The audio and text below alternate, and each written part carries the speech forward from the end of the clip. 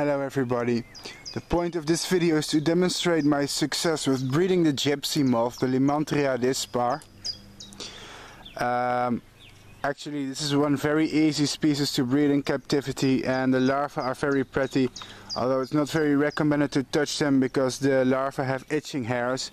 I have them here in an apple tree, and this twig has caterpillars feeding on apple tree, and usually it's covered by this thing, a breeding sleeve, but I removed it just to be able to film my caterpillars.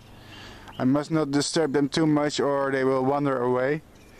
Of course, I don't want my breeding stock to escape, although it wouldn't be a disaster because, well, it's a native species, native to my area. I still prefer not to let any of them go. The gypsy moth in many parts of the world is a destructive invasive species that can destroy native forests, especially in America. But I am rearing them inside their native range.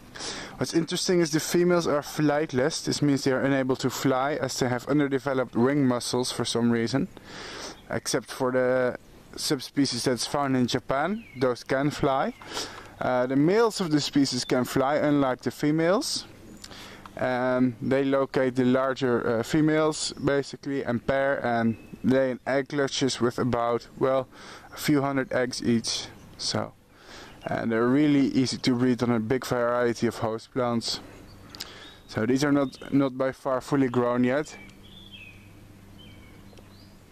I'm gonna keep all of you up to date on their development. I like to film the larvae again when they are fully grown. But as you can see, they're quite nice to see and colorful actually. They do have some urticating hairs.